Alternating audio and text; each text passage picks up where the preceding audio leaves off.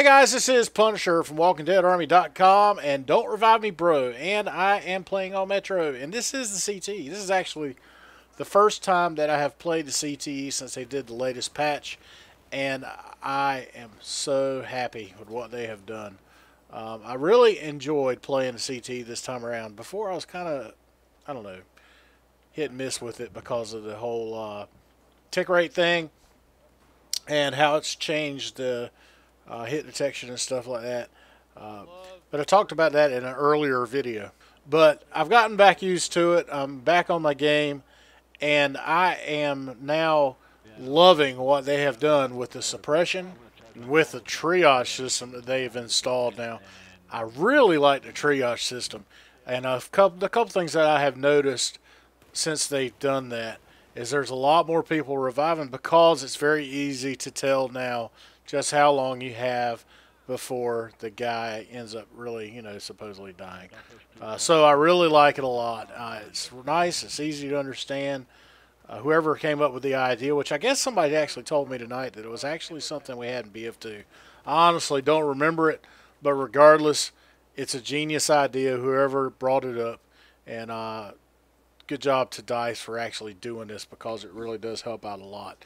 A couple of things I have actually heard that actually is coming down the pipeline in addition to the changes they have already made to the CTE is one of the things that a lot of people are griping about is clutter on the minimap and on the HUD. And DICE has just come out with a patch a couple hours ago, and they have actually addressed this.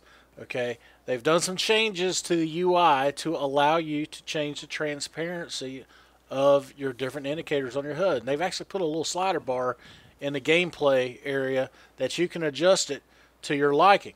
Now, that's a real good thing. Another thing they've also done is, they did the visual recoil fix, but when they did that, they kind of messed up how the red dot sights looked on the different weapons. So what they've done, they've kind of cleaned that up a little bit, so they should be back to normal with that. So there is a patch, like I said, that has just come out a couple hours ago, and they did change some of the UI stuff, that they tweaked it. They've done some more netcode updates, and what they've done now is they did what they did in Hardline, where they had the auto for your high-frequency bubble. So they now have that in there where you can select auto, okay, and that will change it on the fly based on your connection to the server, which is a good thing. And they've also tried to shave off a little more of the time, to try to make everything as good as they can. So really interested to kind of see this. I haven't had a chance to play the new patch yet, but it is good. I will say, though, that what they have done is pretty impressive. I tell you, playing on the CTE last night when I actually recorded this footage was a lot of fun. I love the change they've done to the suppression. It is so nice now because it doesn't necessarily affect your gun. It's all visual. Okay, so your accuracy should improve now. You should feel like you're handling your gun better. A lot of people said it felt like Battlefield 3. I don't know. I'm not quite to that point yet, but it does feel good. And as you could tell here, I was actually doing really well in the server, and probably some of the best I've played in a long time, and especially played on the CT because, before I was just getting raped. But it was a lot of fun. I enjoyed this round. The guys I actually played with, it's one thing I have noticed on the CT. The quality of players on the CT is definitely a lot better than the normal pub servers on the normal BF4. These guys were talking to me in comms. We were working together. It was really enjoyable to play with them. I never even knew the guys that were on here. I'd never played with them before in my life. But we did do well together. I actually added them on my friends list because I enjoyed playing with the guys a lot. But that triage thing, I'm telling you, that's a great tool. A couple of people, I've heard a couple of YouTubers brought it up that, it gives you the opportunity to give you the decision to say, yep, I'm going to hop across this fire lane and get the guy, or I am not going to risk it because it's not worth it. It gives you that ability to at least give you a second because you know how long you have before the guy's going to be gone. It gives you time if you wanted to charge your paddles up, or it tells you that you don't have enough time to charge your paddles up, but you can still revive the guy and get some points.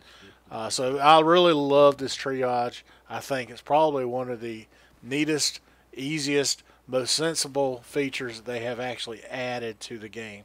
And it's going to help out people a lot. And I definitely, you're going to see a lot more people reviving, which in the scheme of things is what it's all about. Provided you can do it without doing it in front of enemies so that you get killed and they get killed. But I love it a lot. The suppression, really happy with that. The fact that now they have actually added the features to try to help declutter your HUD is really good. The CTE, I'm telling you, a lot of people aren't playing it. So I want to encourage you to get in there, try this, get it going, because the more people we get in there, the better testing we can provide, better data we can provide to DICE. And they're really trying their best to try to get this game up to speed. And, I really think they're actually doing a good job, because I really like where the game is at now as far as the CTE goes. And I cannot wait to see this stuff cross over to the retail. And in the end, it's going to cross into Hardline. It's going to make its way to Battlefront 2 and any other Battlefield title that you may see.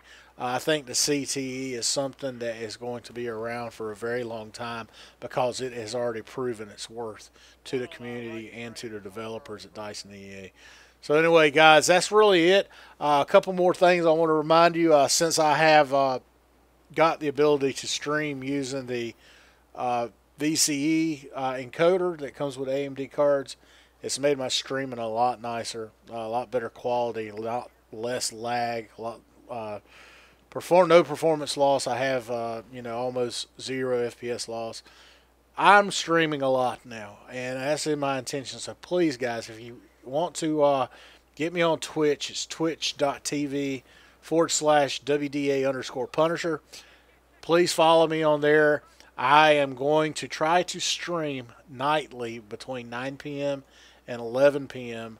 during the weekdays, and 9 p.m. until I drop on the weekends. Usually Friday nights I probably play till about 2 in the morning. But that is my plan. I'd like to do more Twitch streaming. I'm going to put more stream highlights on my channel, because the quality, while it's not as good as this is, it's not far from it. And you get to see some good raw BF4 gameplay, comms, and any of the hilarity that ensues. So anyway, guys, I hope you enjoyed this video. Get out there. If you're not into CTE, try to get into it. And if you are into CTE, please play, because we need all the people we can get, and we need to get all these servers filled up. So anyway, guys, I hope you have a great weekend. It's been great. We'll talk to you later, and we will see you on the battlefield. Bye-bye.